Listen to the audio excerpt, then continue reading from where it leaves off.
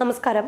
മനുഷ്യനെ ചന്ദ്രനിൽ എത്തിക്കുന്നതിനുള്ള നാസയുടെ പ്രസ്റ്റീജ് മിഷനായ സ്പേസ് ലോഞ്ച് സിസ്റ്റത്തിന്റെ 90% പണിയും പൂർത്തിയായെന്ന് റിപ്പോർട്ട്.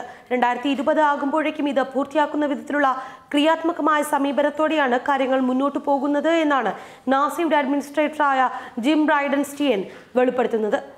എൽഎസ റോക്കറ്റ് എന്നറിയപ്പെടുന്ന ഇതിന്റെ 5ൽ 4 ഭാഗവും പൂർത്തിയായി എന്നാണ് പറയുന്നത്.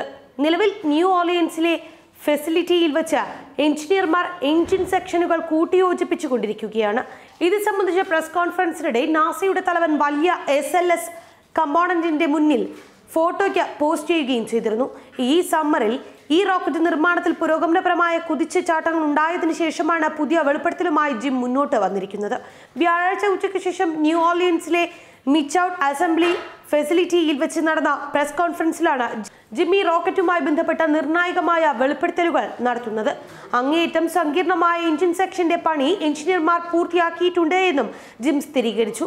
ഈ റോക്കറ്റിനോടുള്ള ഏജൻസിയുടെ മനോഭാവത്തിൽ വന്ന മാറ്റങ്ങളെ തുടർന്നാണ് ഇത്രയും പുരോഗതി ചുരുങ്ങിയ കാലത്തിനുള്ളിൽ കൈവരിക്കാൻ കഴിഞ്ഞത് എന്നും നാസ ബോസ് വിശദീകരിക്കുന്നു.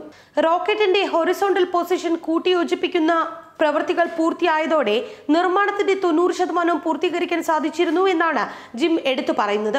ഈ റോക്കറ്റ് മുഖാന്തരം 2024 മനുഷ്യനെ കൂടുതൽ വേഗത്തിൽ ചന്ദ്രനിൽ എത്തിക്കാൻ കഴിയുമെന്നാണ് നാസ പ്രതീക്ഷിക്കുന്നത്. ഇതിനായി കൊമേഴ്സ്യലായി വികസിപ്പിച്ചിരിക്കുന്ന റോക്കറ്റാണ് എൽഎസ. അമേരിക്കൻ ചരിത്രത്തിൽ തന്നെ നിർമ്മിച്ചിരിക്കുന്ന ഏറ്റവും സങ്കീർണവും ശക്തിമത്തായതും വലുതുമായ റോക്കറ്റാണിതെന്നും ജിം വിവരിക്കുന്നുണ്ട്. 65 മീറ്റർ നീളമുള്ള ഈ റോക്കറ്റിൽ 4 RS-25 എഞ്ചിനുകളാണ് കരുത്തു പകരുന്നത്. വരാനിരിക്കുന്ന മാസങ്ങളിൽ എഞ്ചിൻ സെക്ഷൻ ശേഷിക്കുന്ന കോർ സെക്ഷനുകളുമായി കൂട്ടിയോജിപ്പിക്കുന്നതായിരിക്കും.